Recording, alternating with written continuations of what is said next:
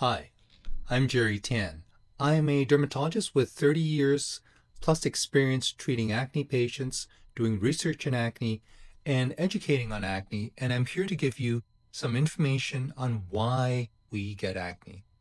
So let's dive in. What is it that forces the transition to acne-prone oily skin from unblemished childhood early teen skin? What happens underneath the surface?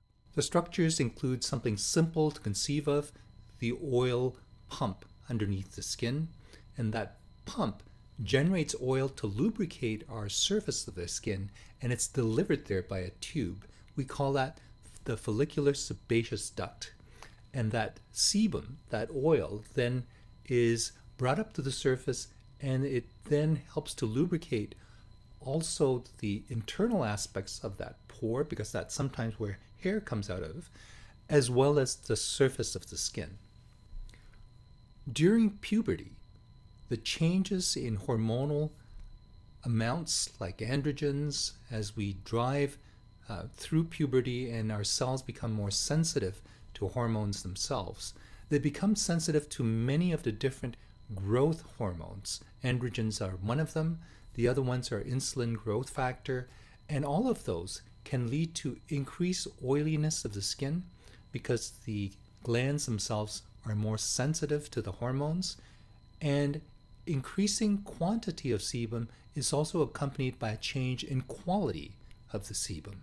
The sebum becomes more pro-inflammatory, and that pro-inflammatory sebum can trigger off inflammation at the level of the oil pump, the sebaceous gland, as well as the level of the tube itself, the oil duct. Now, as this oil courses through the duct, it can trigger off pore blockage by triggering features and changes within the duct to lead to blockage by increasing the proliferation of cells that make up the exit component of that duct. So as these block, they are then known as whiteheads or blackheads, also known as comedones. Within that pore, with that increased amount of oil, it leads to proliferation of bacteria within those pores. Now, some of those bacteria are completely neutral or anti-inflammatory. Others are pro-inflammatory.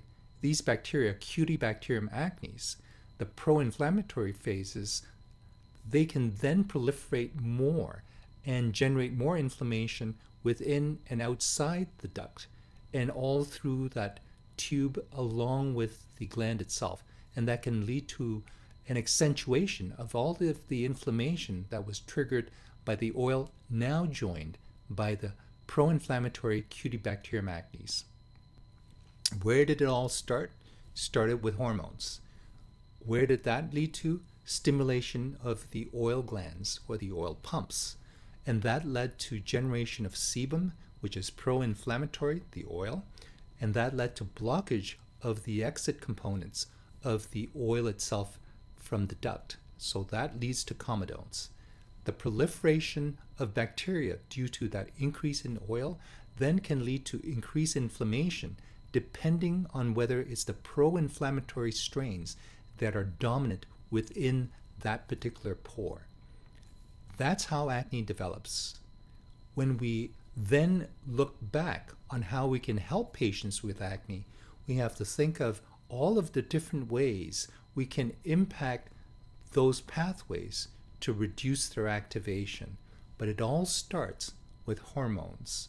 That's where acne is different from folliculitis, where folliculitis is from bacteria or yeast that trigger off inflammatory changes within those units.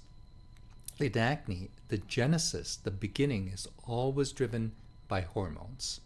I hope this helps you understand the pathogenesis of acne itself. Thank you.